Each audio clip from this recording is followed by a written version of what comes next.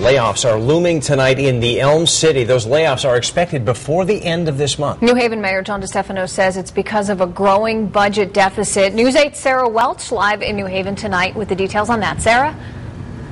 Sonia, that's the big question. Many city workers are wondering, will they be part of the layoffs in the coming weeks? Last night, the mayor outlined some proposals during his State of the City address. He says city residents cannot afford another property tax increase, and he made it clear that there would be layoffs citywide and at the Board of Education by month's end. It's all part of a plan to help close a projected budget gap of some $254 million over the next 4 years. Deep cuts to union pension and health care plans and also a reduction in city services are part of that plan. The union reps today, they're reacting. They're not happy. They're asking for more cooperation, concerned about the privatization of some jobs, including custodians in the school system. Today, we once again asked the mayor if he would be specific about who would be losing their job. Who will be laid off?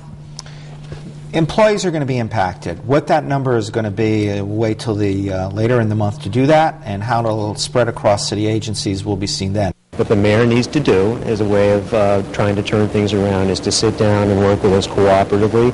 We've offered numerous ideas for savings to protect services, and he needs to sit down and try to engage us constructively rather than condemning us publicly. The unions did not create this problem, and our workers are not bad people. I think we live in a different America than we did 2 years ago, and we all need to realize that. And when we get that and see that if we work together, we'll get through this much easier and better.